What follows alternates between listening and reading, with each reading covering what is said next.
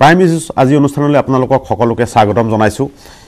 ইতিমধ্যে আপোনালোক সকলোৱে গম পাইছে যে অসমৰ কেবৰ বিৰুদ্ধে আন্দোলন অধিক তীব্ৰতৰ হৈ পৰিছে ৰাজপথলৈ দল সংগঠন তথা ছাত্ৰ সমাজ ওলাই আহিছে পৰিস্থিতি অধিক জটিল হৈ পৰিছে আৰু আজিৰ পৰা আমি দেখা পাইছো যি কাৰণে আজি আমি আলোচনাৰ বিষয় হিচাপে আকৌ ল'ব লগা হৈছে বিষয়টো যে আজি আমি দেখা গৈছো যে মন্ত্ৰী বিধায়কৰ ঘৰ ঘেৰাও কৰিছে মন্ত্ৰী বিধায়কৰ বাসগৃহত আহি ধৰ্ণা ৰূপায়ণ কাৰ্যসূচী ৰূপায়ণ কৰিছে গোলাঘাটত মন্ত্ৰী অতুল বৰা অগপৰ সভাপতি তেওঁৰ বাসগৃহ ঘেৰাও কৰিছে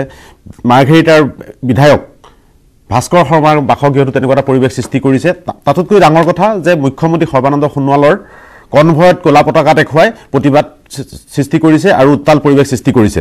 গতিকে এই বিষয়টোলৈ আমি এই কাৰণে আলোচনা কৰিব খুজিছো যে এই পৰিস্থিতি এনেকুৱাই হৈ থাকিব নেকি আমাৰ মাজত সুৰঞ্জন দত্ত আছে বিজেপিৰ নেতা আৰু আমি নগাঁৱৰ পৰা আমাৰ কেইবাজনো বিশিষ্ট ব্যক্তি তথা দল সংগঠনৰ লোক আমাৰ লাইভত থাকিব স্বাভাৱিক এটা প্ৰশ্ন উঠিছে যে এনেকুৱা ধৰণৰ পৰিৱেশ আৰু কিমান দিনলৈ বিৰাজ কৰি থাকিব কাইলে আকৌ লোকসভাত বিধেয়কখন উত্থাপন হ'ব তাৰ পিছত ৰাজ্যসভাতো পাছ হ'ব দেখা গৈছে যে পৰিস্থিতি আৰু অধিক জটিল হ'ব আৰু আন্দোলন হয়তো সোনকালে খাম কটাৰ পৰিৱেশ নাই গতিকে আজি চৰকাৰে যি পদক্ষেপ ল'ব লাগিছিল সেই ধৰণৰ ভাষ্য বা তেনেকুৱা ধৰণৰ পদক্ষেপ চৰকাৰৰ ফালৰ পৰা অহা নাই মই এই সমগ্ৰ কথাখিনি আলোচনা কৰিম আচলতে আমি কোনফালে গৈ আছো কিমান এই আন্দোলনে আমাক কিমান কি দিব কি নিদিব এই বিষয়ে আলোচনা কৰিম প্ৰথমে মই সুৰঞ্জন দত্ত আপোনাৰ ওচৰত আহিছো যে কি আপোনালোকে এনেকৈ আন্দোলন চলাই থাকিবলৈ দিব নেকি বা পৰিৱেশটো এনেকুৱাই কৰি ৰাখিব খুজিছে নেকি নহয় আসলতে আপুনি যিখন আমি সিটিজেন এমেন্ডমেন্ট বিলক লৈ সমগ্ৰ অসমতে যি আপোনালোকে কৈ আছে যে এই ধৰণৰ এটা পৰিৱেশ সৃষ্টি হৈছে আন্দোলনৰ হয় মই আপোনালোকে দেখিছে সোশ্যাল মিডিয়াত আৰু বিশেষভাৱে যেতিয়া দলৰ স্থিতি লৈ পিনে মই এই ধৰণৰ অনুষ্ঠানবিলাকত আহোঁ আৰু মই কেৱল সমৰ্থন কৰিছোঁ সমৰ্থন কৰাৰ কাৰণটো এইটোৱেই যে 83 চনৰ আন্দোলনৰ সময়তো মই দেখিছোঁ যে আমাৰ ঘৰৰ সন্মুখত মোৰ ঘৰ শিৱসাগৰ ডিমু লাচিত নগৰত একদম সৰু ঠাই সেই সময়তো আন্দোলনৰ সময়ত এই ধৰণে মানুহে আবেগিকভাৱে আহি আন্দোলন কৰিলে আৰু সেইটো এটা স্বতঃস্ফূৰ্তভাৱে আজি মোৰ মানস পটত এইটো বস্তু আহে দেউতাৰ কোলাত উঠি আমি দেখোঁ যে ঘৰ জ্বলাই দিছিলে বহু মানুহৰ গৃহহাৰা হৈছিলে আৰু মোৰ খুৰা সেই ইতিহাসবিলাক মানুহে জানে মই জাষ্ট কথা এটা সুধিব খুজিছোঁ সেই ইতিহাসবিলাক জানে মই কি হৈছে সেই আন্দোলনটো আপুনি এটা নৎসাত কৰিব খুজিছে নেকি যে আবেগিক পৰিৱেশটো হ'ব নালাগিছিল নালাগে এতিয়া সেই কাৰণে কৈছোঁ যে 83 চনৰ আন্দোলনত যেতিয়া হৈছিল তেতিয়া আপুনি চাব দেই আজি আছিল মই সেইটোৱেতো কৈ আছোঁ আজি আছিল দেখি আন্দোলনটো হ'ল ডাঙৰীয়া চাওক আপুনি এটা বিষয়টো ক'বলৈ মাতি আনিছে আৰু মই ইয়াতে অকল এজনে মানুহ কিন্তু মোক অকণমান সময় দিয়ক যিহেতু আপোনাৰ ইতিহাসটো বেছি নক'ব কাৰণ সেইটো জানে ন আজি প্ৰেজেণ্ট চিটুৱেশ্যনটো লৈ ক'ব আমাৰ ভাৰতবৰ্ষত এইটোৱে প্ৰব্লেম ইতিহাসক নলৈ মানুহে বৰ্তমান পৰিস্থিতিৰ কথাবিলাক চিন্তা কৰে আজিও আন্দোলনটোত সেইটোৱে হৈ আছে 83 চনৰ আন্দোলনত যেতিয়া এই চিটিজেন এমেন্ডমেন্ট বিল প্ৰফুল্ল মহন্ত ডাঙৰীয়াই গৈ ছাইন কৰিছিলেগৈ আন্দোলনত কিন্তু 855 জন শ্বহীদ মোৰ খুৰা দুটা শিক্ষাবৰ্ষ নষ্ট হৈছিলে মই বেলেগৰ কথা বাদ দিছোঁ সেইবিলাক হৈ গৈছে সেই নষ্টখিনি ইয়াতে লিংক আপ কৰিব লাগিব আৰু 1951 চন বুলি কয় 71 চন 20 বছৰ বুজা তাৰমানে কথাটো এনেকুৱা নেকি যে আন্দোলন কৰিব আগে চৰকাৰে যি মন যায় তাকে আন্দোলন নকৰিবা চৰকাৰে যি মন যায় তাকে কৰি যাব তেনেকুৱা গণতান্ত্ৰিক আপুনি ক'ব খুজিছে নহয় গণতান্ত্ৰিক আন্দোলন আমি সাপোৰ্ট কৰোঁ কিন্তু আপুনি আছে ন যুক্তি থাকিব লাগিব নহয় আজি আপুনি মোক এটা যুক্তি দিয়ক ওই আছে মানুহে বাংলাদেশৰ ভিতৰলৈ যাব খুজিছে আপুনি তো কথা ক'ব লাগিব আপোনালোকে কি আছে আপোনালোকে হৈ আছে আন্দোলনটো কি কাৰণে কৈছে আন্দোলনটো কৈ আছে যে বাংলাদেশী আহিব বাংলাদেশী এজনো নাহে যিখিনি কৈ আছে কি আপুনি কৈছে এগো কেবত যিখন আছে সেইটোৱে কৈ আছে আপোনালোকে এতিয়া ইয়াতে দেখুৱাই আছে মানুহে আন্দোলন কৰিছে বাংলাদেশী আহিব 2014 চনলৈকে যিখিনি আহিব এটো অকল ভাৰতীয় জনতা পাৰ্টি ইয়াত আপোনালোকৰ মোক এটা মই অনুৰোধ জনাও মোক মাতিছে মোৰ মনৰ বিষয়খিনি হেতু যদি কবলৈ দিয়ে তেতিয়াহলে মই থাকিম নহয় আৰু যদি আপুনি বিচাৰে যে আপোনালোকৰ প্ৰপোজালনা মতে বস্তুবিলাক চলাব বিচাৰিছে তেতিয়াহলে মই উঠিম মোক কথাখিনি কবলৈ সুবিধা দিব লাগিব বৰ্তমান পৰিস্থিতিত কি পৰিৱেশত কি হৈ আছে আজি মানুহে কৈ আছে বাংলাদেশী আহিব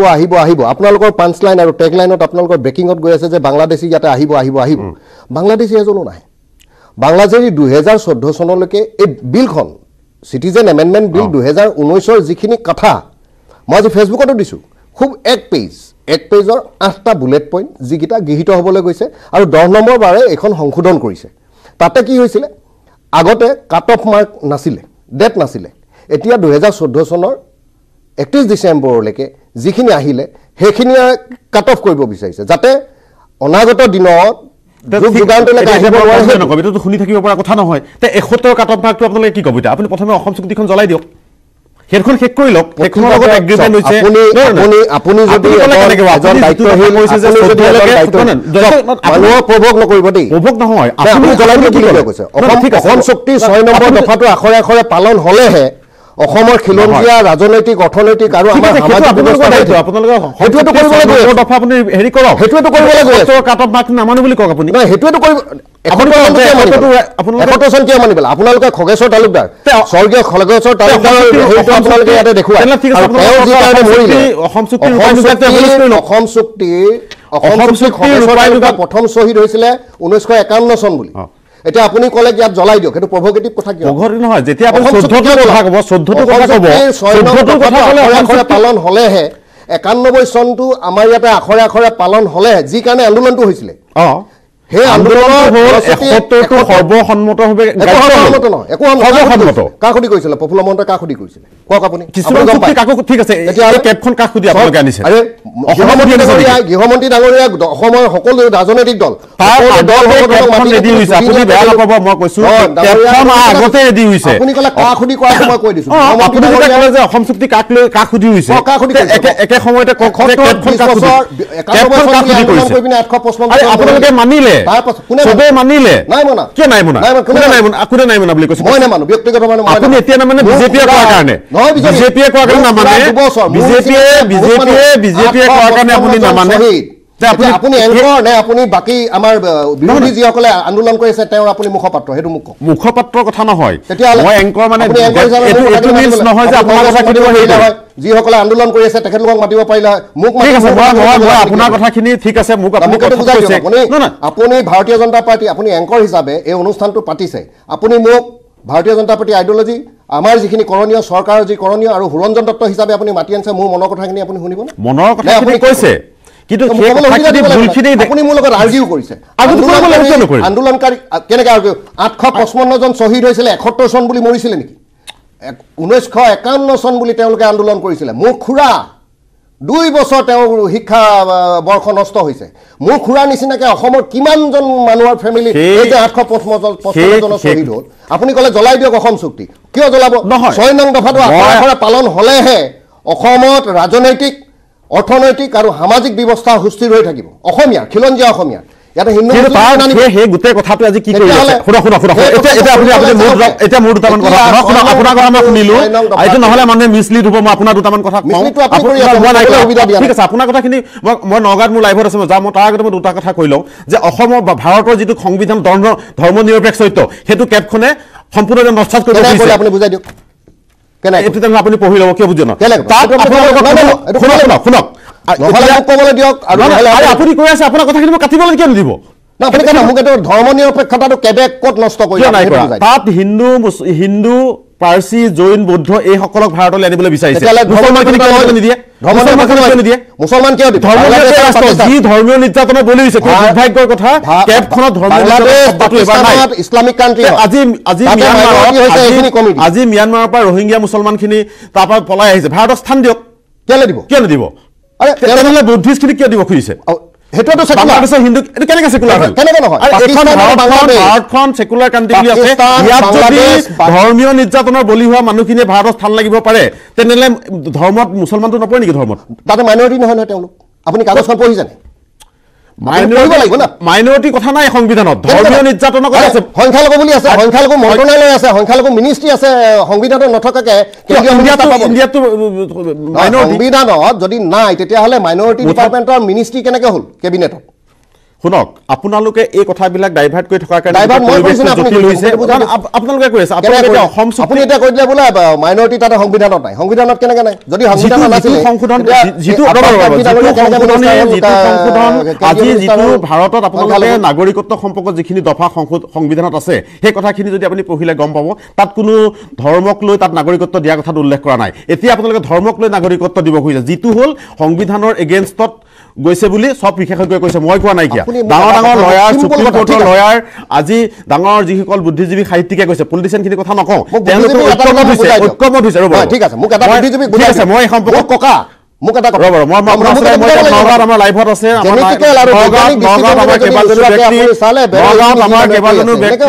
নগাঁৱত আমাৰ কেইবাজনো ব্যক্তি লাইভত আছে তেওঁলোকে এই সম্পৰ্কত চৰ্চা কৰিব আৰু তেওঁলোকে গোটেই পৰিৱেশ দেখি আহিছে যে এই আন্দোলনে আমাক ক'লৈ লৈ গৈছে যে আন্দোলনৰ পৰিৱেশ এটা চৰকাৰে নিজেই গঢ়ি তুলিছে নেকি নীলোৎপল আপোনাৰ লগত কোন আছে আৰু তেওঁলোকে এই সম্পৰ্কত কি মন্তব্য কৰিব আন্দোলনৰ যিটো গতি লাভ কৰিছে বা আজি যিটো পৰ্যায়লৈ আন্দোলন গৈছে সেইটো আৰু কেনেকুৱা ধৰণৰ পৰ্যায়লৈ যাব বুলি তেওঁলোকে ভাবে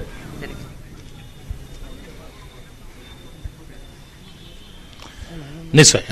হয় অসীম বৰা মই বৰ্তমান উপস্থিত আছোঁ নগাঁৱৰ যিহেতু নগাঁৱত মোৰ লগত আছে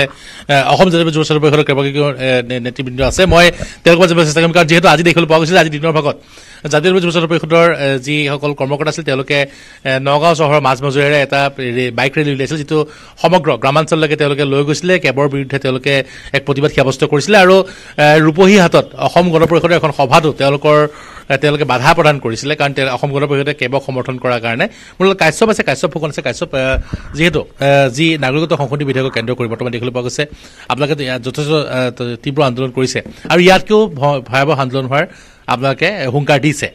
কি ক'ব হয় নিশ্চয়কৈ আজি বিজেপি চৰকাৰখনৰ যি অহংকাৰ দম্ভ অহংকাৰ তেওঁলোকৰ যি বৃদ্ধি পাইছে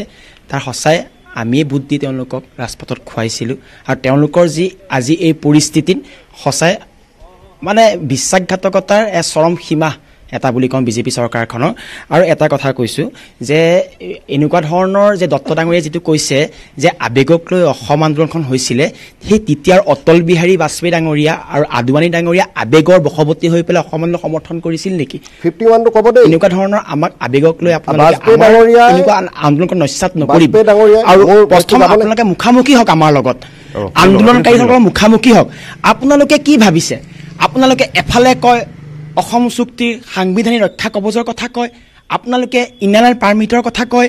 আপোনালোকে আমাৰ ভাষাটো অসমীয়া ভাষা চলিব বুলি কয় অসমত কয় কথাটো কয় কিন্তু অচল অৰ্থত হৈছেনে কেনেকুৱা ধৰণৰ কোনো ধৰণৰ হোৱা নাই আপোনালোকে প্ৰথম কৰিব লাগিছিলে সাংবিধানিক ৰক্ষা কবচটো আমাক দিব লাগিছিল কিন্তু সেইটো আপোনালোকে নাই দিয়া বৰ্তমানলৈকে আপোনালোকে আভুৱা কি বিশ্বাসত ল'ম আপোনালোকৰ সাংবিধানিক ৰক্ষা কবচ আপোনালোকে দিব যেন আপোনালোকে আন্তঃৰাজ্যিক পাৰপত্ৰ ব্যৱস্থা প্ৰৱৰ্তন কৰক অসমত আপোনালোকে প্ৰৱৰ্তন কৰক আমাৰ ভূমি অধিকাৰ আমাৰ খিলঞ্জীয়া 100% সংৰক্ষণৰ ব্যৱস্থা কৰক সেইসমূহ প্ৰথম আমাক কৰি লওক তাৰপিছত আমি ভাবিম নাগৰিকত্ব সংশোধনী বিধেয়ক আমাৰ কাৰণে যোগ্য নে অযোগ্য নিশ্চয় নিশ্চয় মোক যদি ক'বলৈ আজি দিন ৰাতি একেকাৰ কৰি তেওঁলোকে প্ৰতিবাদ কৰি জনাইছে এই কেন্দ্ৰীয় চৰকাৰখন নৰেন্দ্ৰ মোদী চৰকাৰ তথা অসমৰ সৰ্বানন্দ সোণোৱাল চৰকাৰখনক বাৰম্বাৰ জনাই দিছে যে তেওঁলোকে কোনো কাৰণত আমাৰ অসমৰ মানুহে যে কেবখন আমি মানি নলওঁ তৎসত্ত্বেও এই নৰেন্দ্ৰ মোদী চৰকাৰখনে আৰু সৰ্বানন্দ সোণোৱাল চৰকাৰখনে তেওঁলোকে বাৰম্বাৰ এই কেবখন আনিবলৈ তেওঁলোকে উপলব্ধিলৈ লাগি পৰিছে আমি এই অসম চৰকাৰখনক তথা নৰেন্দ্ৰ মোদী চৰকাৰখনক সকীয়াই দিব বিচাৰিছোঁ যে তেওঁলোকে অসমৰ ৰাইজৰ আৱেগ অনুভূতি গছকি ফেনেকি তেওঁলোকে কিয় এই কেবখন জাপি দিব বিচাৰিছে নিশ্চয় তেওঁলোকৰ কিছুমান ব্যক্তিগত লাভালাভৰ বাবে বা তেওঁলোকৰ গাদী সুৰক্ষিত কৰিবৰ কাৰণে তেওঁলোকে বিলখন জাপি দিব বিচাৰিছে আমি এই নৰেন্দ্ৰ মোদীক আৰু সৰ্বানন্দ সোণোৱালৰ এটা নিৰ্লজ্জ মুখ্যমন্ত্ৰী মই স্পষ্টকৈ ক'ব বিচাৰিছোঁ এই সৰ্বানন্দ সোণোৱালে আজি জাতীয় নায়কৰ আখ্যা পাইছিলে আজি আমি ক'ব বিচাৰিছোঁ এজন অসম জাতীয়তাবাদী যুৱ ছাত্ৰ পৰিষদৰ সদস্য হিচাপে নহয় এজন সাধাৰণ অসমীয়া ৰাইজ হিচাপে মই এটা সাধাৰণ অসমীয়া ল'ৰা হিচাপে ডাইৰেক্ট স্পষ্টকৈ ক'ব বিচাৰিছোঁ যে সৰ্বানন্দ সোণোৱাল তুমি এটা জাতীয় নায়ক নহয় তুমি এটা খলনায়ক কাৰণ তোমাৰ আজি স্থিতিত সমগ্ৰ অসমবাসীয়ে আজি তোমাক ধুই পেলাইছে তোমাৰ প্ৰতিকৃতি দাহ কৰিছে তোমাৰ পুত্তলিকা দাহ কৰিবলৈ তেওঁলোকে বাধ্য কৰাইছে কিয় তোমালোকে অসমবাসীয়ে আৱেগ অনুভূতি কেতিয়াও গছকিব নালাগিছিলে তুমি যি বৰ ভাষণ দিছিলা সেইখিনি তুমি পাহৰি গৈছা নেকি আৰু ক'ব বিচাৰিম যে অগপ যি এটা আমাৰ এটা আঞ্চলিকবাদী তেওঁলোক যি এটা দল আছিল তাৰ যিজন অতুল বৰা ভাষ্য শুনি পেলাই এনেকুৱা মন গৈছে তেওঁক যদি সন্মুখেদি তেওঁ পাৰ হৈ যায় আমি গেলা কণিম নিক্ষেপ কৰিম আমি কাৰণ তেওঁ আজি বাৰম্বাৰ কৈ দিছে যে তেওঁ এই বিলখন তেওঁলোকে আনিবই যে 1951 চনৰ পৰা 71 চনলৈকে যিখিনি বিদেশী আহিল তাৰপিছতো যেনিবা 2014 চনলৈকে আৰু যদি বিদেশী অলপ আহে তেতিয়াহ'লে কিনো ক্ষতি হ'ব কি আপুনি আপোনাৰ ঘৰত ৰাখিব নেকি নীলোৎপল মই আকৌ আপোনাৰ ওচৰত আহিম তাৰ আগতে মই সুৰঞ্জিত দত্তৰ পৰা উত্তৰ বিচাৰিম এই সম্পৰ্কত আমি আলোচনা কৰিম তাৰ আগতে লৈছোঁ এটা সৰু বাণিজ্যিক বিৰতি আমি ইতিমধ্যে নগাঁৱত আমাৰ লাইভত কেইবাজনো যুৱক আছিলে তেওঁলোকৰ খুব খং আমি নিজে দেখিছোঁ তেওঁলোকে খুব উষ্মা প্ৰকাশ কৰিছে চৰকাৰখনৰ বিৰুদ্ধে তেওঁলোকে কেবৰ বিৰুদ্ধে খুব প্ৰতিবাদী মন্তব্য কৰিছে অকল তেওঁলোকৰে বুলি নহয় সকলোৰে এই প্ৰতিবাদ আমি দেখিছোঁ চাৰিওফালে প্ৰতিবাদৰ ধ্বনি উঠিছে আজি সন্ধিয়াও জোৰলৈ সমদল ওলাইছে গতিকে এই ধাৰাবাহিকতা হয়তো বহুদিনলৈ অব্যাহত থাকিব ইয়াক নিগেটিভ আৰু পজিটিভ ইতিবাচক আৰু নেতিবাচক দিশ নিশ্চয় অসমৰ মানুহে ভাবি চাব লাগিব যে এই আন্দোলন আমাক কলৈ লৈ যাব আকৌ এটা অসম আন্দোলনৰ পৰিৱেশ হ'ব নেকি বা কিছুদিনৰ পিছত আন্দোলন হাম কাটিব কেবখন আকৌ গ্ৰহণ কৰি ল'ব অসমৰ মানুহে এনেকুৱা ধৰণৰ দিনো আহিব নেকি গতিকে এই বিষয়বিলাক হয়তো পৰৱৰ্তী সময়ত ওলাই পৰিব এইখিনিতে এতিয়া আমি সুৰঞ্জিত দত্তৰ ওচৰলৈ আহিছোঁ যে তেখেতে অসম আন্দোলনক নৎসাত কৰিছে ৭১টো কাক সুধি কৰিছে বুলি প্ৰশ্ন কৰিছে এতিয়া মই আপোনাক এটা সুধিব খুজিছোঁ অসম আন্দোলনৰ কথা বাদ দিলোঁ এতিয়া মোক এটা কথা আপুনি কওক এই কেবখনৰ বিৰুদ্ধে অকল আছুৱে প্ৰতিবাদ কৰা নাই যুৱ ছাত্ৰৰ সৈতে প্ৰতিবাদ কৰা নাই অকল কৃষক মুক্তিয়ে কৰা নাই অকল বোলে কংগ্ৰেছে কৰা নাই এই গোটেই প্ৰতিবাদটো আহিছে সকলো স্তৰৰ পৰা সকলো এই পইণ্টত অন্ততঃ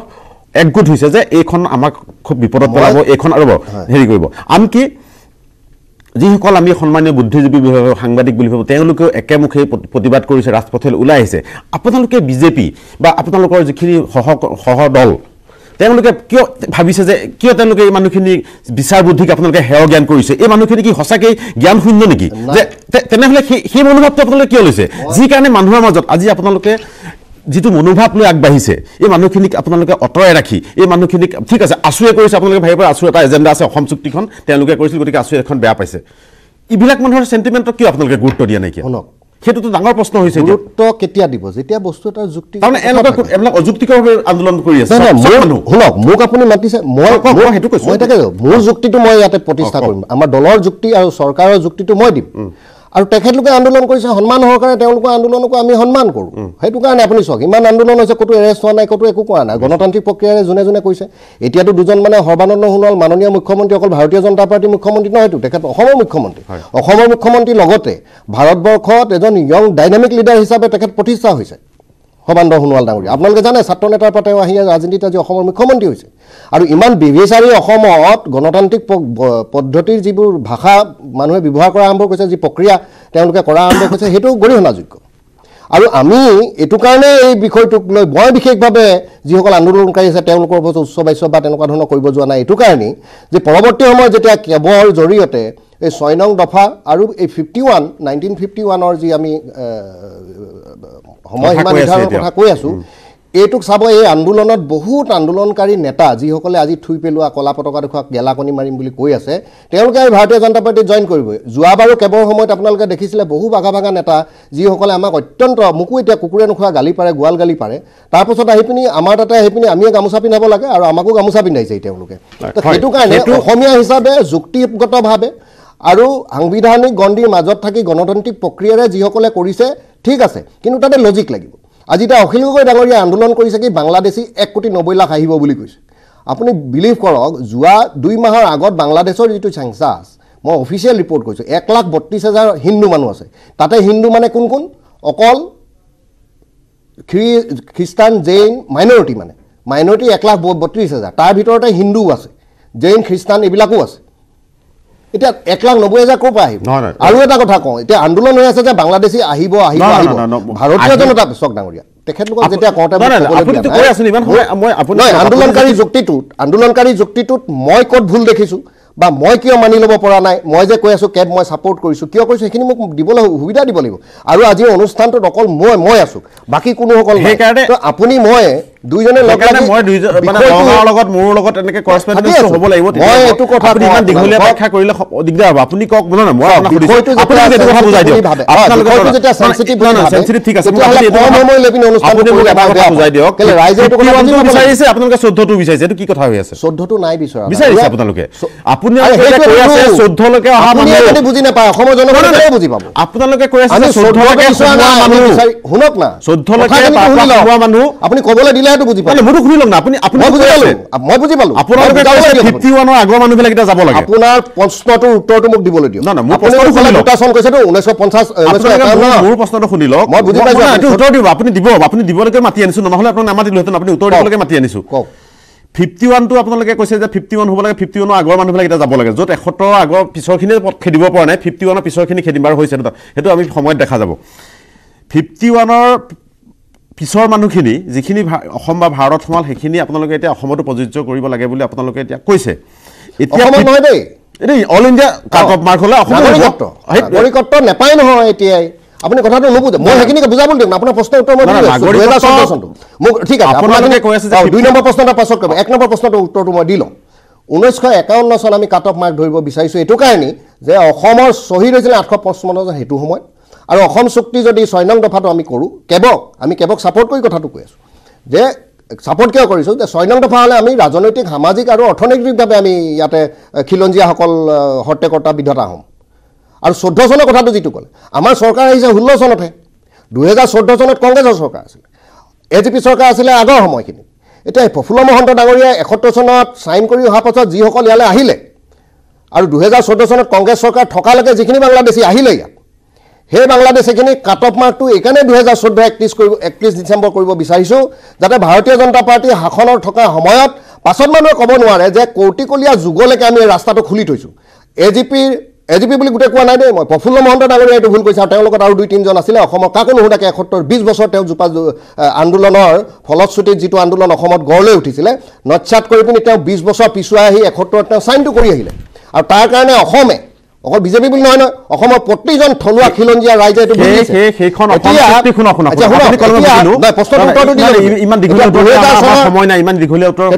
আপুনি কৈ থাকক মই শুনি থাকোঁ আপুনি এতিয়া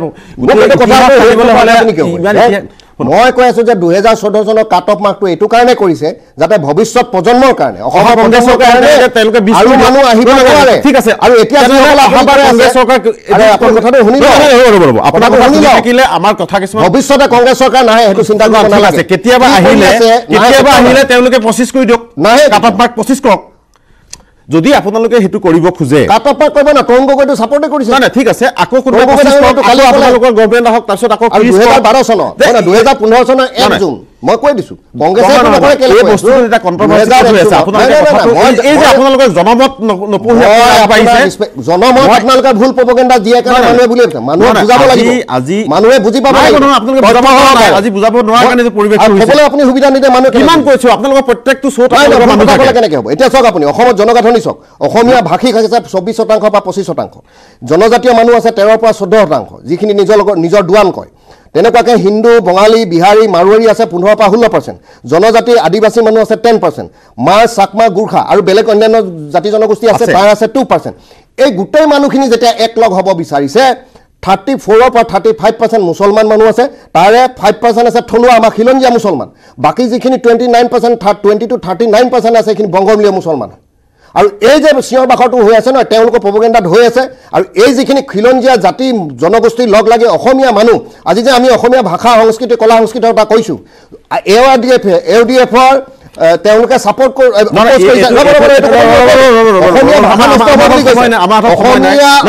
ভাষা নষ্ট হ'ব বুলি কোৱা পাছত জনিয়া যিজন তেখেতে যোৱা পৰহি দিনাখন বাংলা ভাষাত তেওঁ স্পীচ জনপ্ৰতিনিধি অপোজ কৰিব অসমীয়া জাতি সংবিধানৰ শপত লৈ তেওঁ বাংলা ভাষাত কথা ক'ব তাৰপাছত কি অসমীয়া জাতি কোনো কংগ্ৰেছৰ কথা নহয় এইটো অসমৰ মানুহে যিটো প্ৰতিবাদ কৰিছে অসম চুক্তি ভায়োলেশ্যন সংবিধানৰ যিটো মূল গ্ৰন্থি ধৰ্মনিৰপেক্ষ চৰিত্ৰ যিটো আঘাত কৰিছে সেই কথাটো আলোচনা হৈছে আমি ৰাজনৈতিক দিশত দিছোঁ ৰাজনৈতিক লোকসকলে যিকোনো কথা কৈ থাকে অত্যন্ত প্ৰয়োজনীয় আৰু আমাৰ উত্তৰ প্ৰজন্মৰ কাৰণে এইটো গোটেই বিষয়টো হৈছে আপুনি আজি এই আলোচনাত এটা কথা প্ৰমাণ হৈছে যে আপোনালোকে আমাৰ যিখিনি ৰাজনৈতিক নেতাখিনিক বাদ দিলো দল সংগঠনৰ মতামতক গুৰুত্ব নিদি আপোনালোকে যিটো পৰিৱেশ সৃষ্টি কৰিছে আৰু আপোনালোকে এই পৰিৱেশটো ক্ষান্ত কৰাৰ যেনেকুৱা ধৰণে বহুত নেতাই এই পৰিৱেশটো ক্ষান্ত কৰাৰ পৰিৱৰ্তে ভাৰতীয় জনতা পাৰ্টি জইন কৰিছে ক্ষান্ত কৰাৰ পৰিৱৰ্তে আপোনালোকে এনেকুৱা ধৰণৰ মন্তব্য আৰু নষ্ট কৰিব পাৰে মই ভাবো কাৰণ কাইলৈ কেতখন আহিব পৰহিলেতো গৃহীত হ'ব আপোনালোকৰ সংযোগ হৈ আগবাঢ়িব লাগে তেনেকুৱা উদাহৰণ আমি বহুত দিব পাৰোঁ আৰু দৰঙীয়া ৰজাই চিলাৰায় দিনত তাতে ৰাজ্য প্ৰতিষ্ঠা কৰিছিলে দৰং ৰাজ্যখন দৰঙীয়া ৰাজ্যখন আছিলে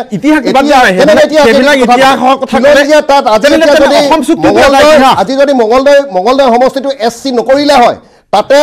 63% মুছলমান অধ্যুষিত হয় তাত যদি এছচি নকৰিলেহেঁতেন মঙলদৈটো খিলঞ্জীয়া